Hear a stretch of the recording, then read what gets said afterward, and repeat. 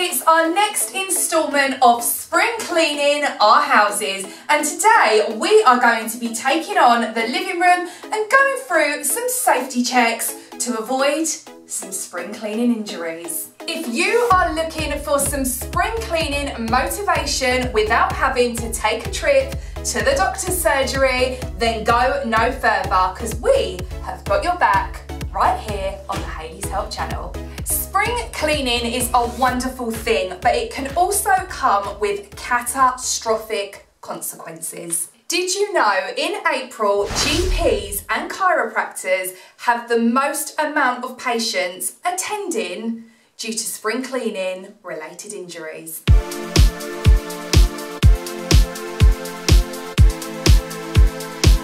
And we can go ahead and add yours truly to that statistic. This week, I have mostly been laid up in bed because I have felt like Harry Hippopotamus has charged at me and trampled on me, and then he's recruited Rodney the Rhino to just stab his horn into my back as many times as possible. I have been in agony this week with my back and my ribs. I've spoken to my GP and I am now taking ibuprofen to ease the inflammation. The biggest cause of these type of injuries is due to us not pacing ourselves and overworking ourselves to the bone. With this in mind, let's go through our living room spring clean with tips and tricks that we can all do to avoid injury, and some methods we can use if we have a chronic condition. The first job in our living rooms that we are all going to be tackling is going around the ceilings and getting rid of any dust and cobwebs that may be lingering. When it comes to actually doing this task, this is going to be putting a lot of pressure and a lot of strain on our backs, on our shoulders, and because of the movement, if we're not moving properly, we can end up sustaining an injury. My best advice here when it comes to doing this is find a lightweight appliance. So for me and my darling Robbie the Ranger, we took to the internet to source a lightweight vacuum, and it turns out that this seems to be the best on the market. This is the Halo capsule. It is super duper light. I can hold this with just one hand. It's not heavy at all. So this is a really good option if you do suffer from back pain, if you do have any chronic conditions. Using a lightweight device like this is going to be a lot more better on our bodies. I have been using this a lot since I've got it, because I've just found that as I am getting older, I am 36 now, I just can start feeling the wear and tear on my body of all the years of cleaning and vigorously scrubbing things and wall washing and vacuuming and lugging around big heavy vacuums. So this has been a welcomed addition into our house. This particular Halo vacuum weighs 2.6 kilograms. So to give you some context of what that's the equivalent of, it's the equivalent of a 4-pint carton of milk. That is the same weight as this here vacuum. The reason the Halo capsule is so light is because the capsule itself is made from carbon fibre. We have charged this for 3 hours. That is the time that it takes to be fully charged, and now I have got a full hour of being able to use this lightweight cordless vacuum.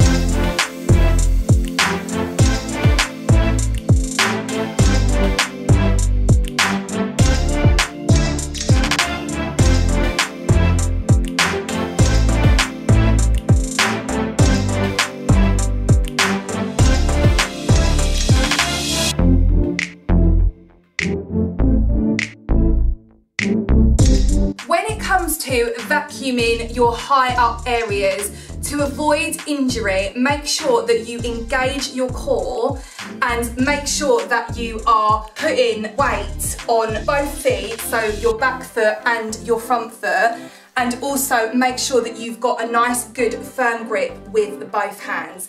This particular task can be quite an overbearing task, especially if you've got a chronic condition. So my advice when doing this particular task is try and break it down into sections. So, for example, if you know this is going to take you 10 minutes, do this for 10 minutes and then you're going to move on to a task where you can be predominantly sitting. So this could be anything from organising paperwork to doing a bit of dusting, sitting down, you know, like ornaments and stuff. But just break it up so that you're not standing the whole time and putting so much strain on your body and on your posture.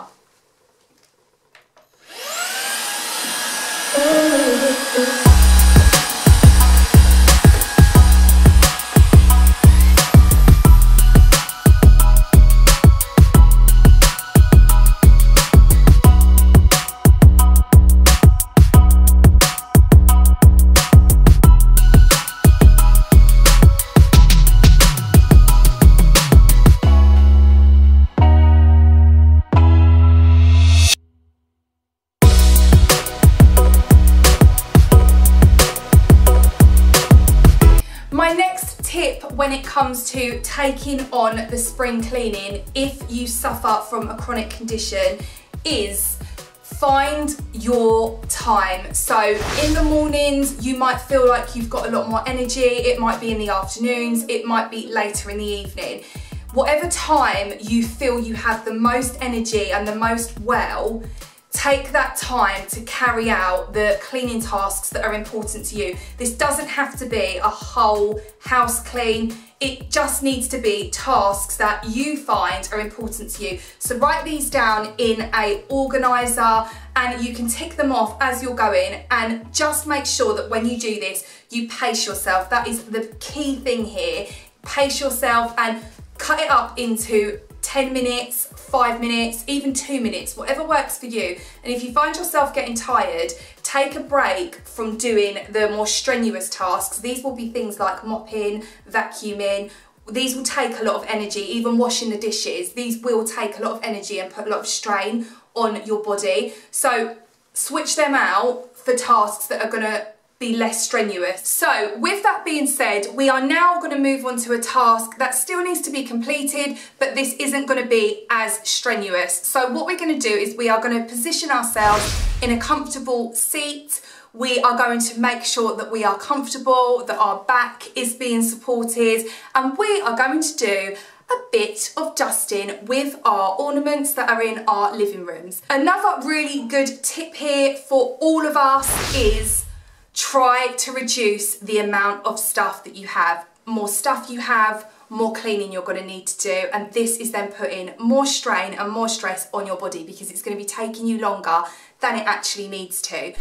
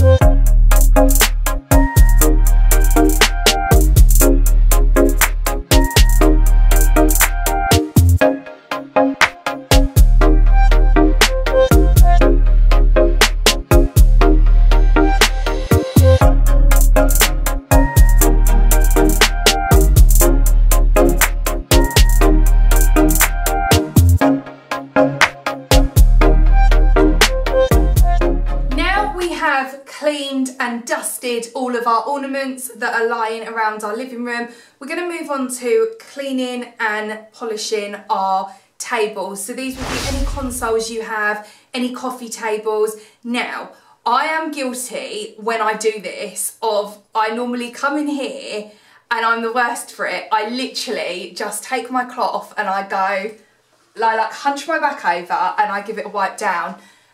It's the worst thing you can do. It's over time, this is gonna really start to damage your back. Again, I make the mistake so you don't have to. So what we're gonna do is when we get over to our coffee tables, we're actually going to get lower to the ground so that we're not bending over. And if you do want to do it bent over, then there are proper ways that you can do this, and these will be things like making sure that you keep your back straight and you bend from your knees as opposed to hunching over like I am guilty of doing forever and a day. So let's head over to the coffee table and we can go ahead and start cleaning the tables around our living room.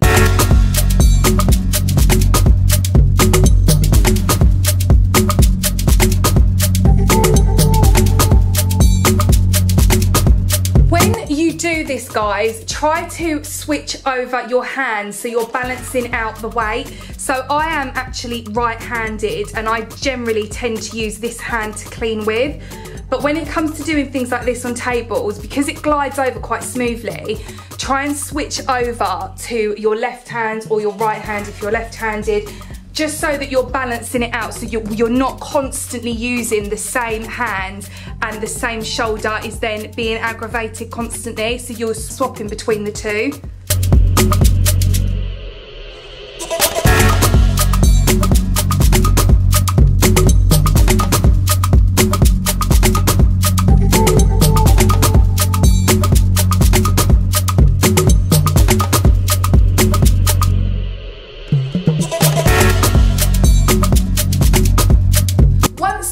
Finished cleaning all of our tables within our living room, we're going to move on to vacuuming the sofa and the floors. When it comes to vacuuming the sofa, we need to be really careful if we're moving the sofa out and trying to get underneath it.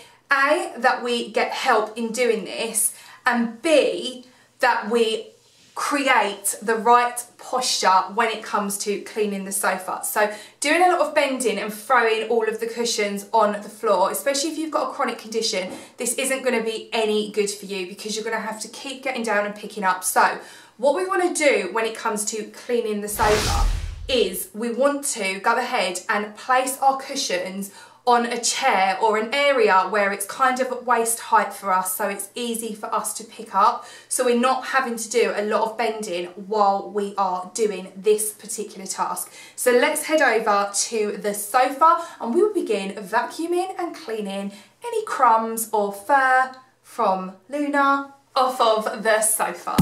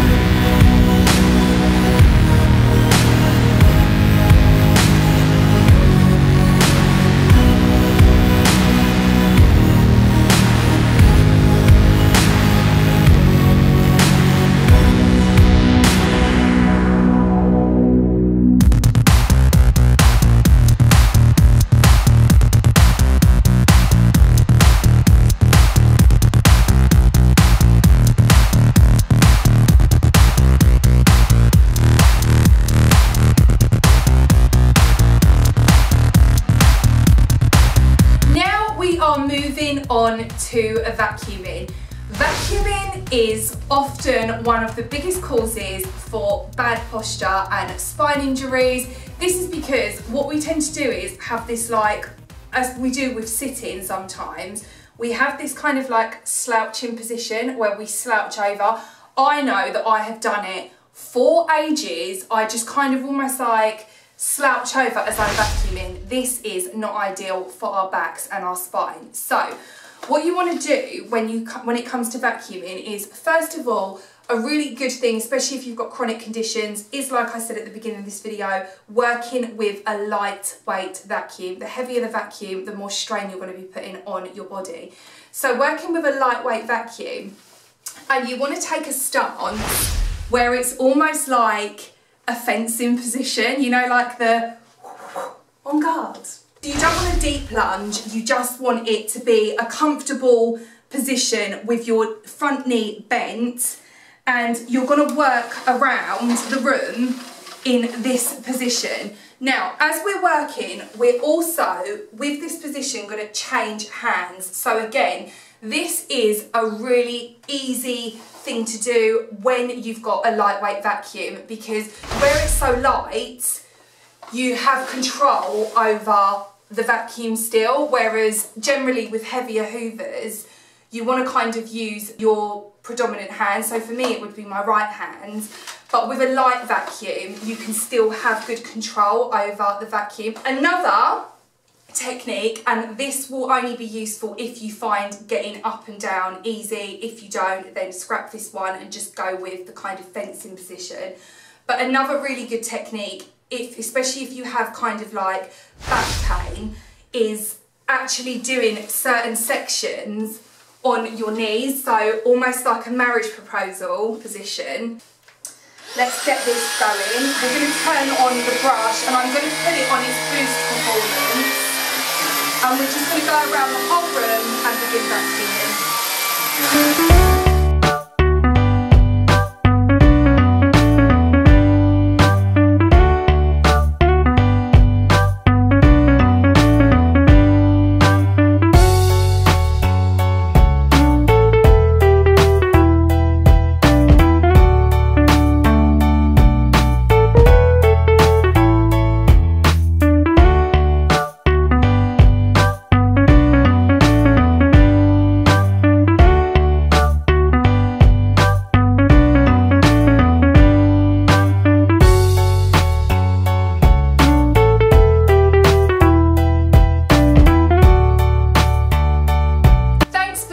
Today guys, on this spring clean. I hope you found it helpful. I have managed to get the living room looking nice, clean and tidy without actually putting any further aggravation on my back or my ribs. If you enjoyed this video and you found some of the tips and tricks helpful, go ahead and smash the like button for me. This really does help. If you are new here and you want to follow the Hayley's Help channel, then go ahead and click on the subscribe button, because we have got loads more cleaning and homemaking content winging its way to you. If you would like any more information about the Hayley capsule vacuum that I was using in today's spring clean, then head over to the description box and the links are in there.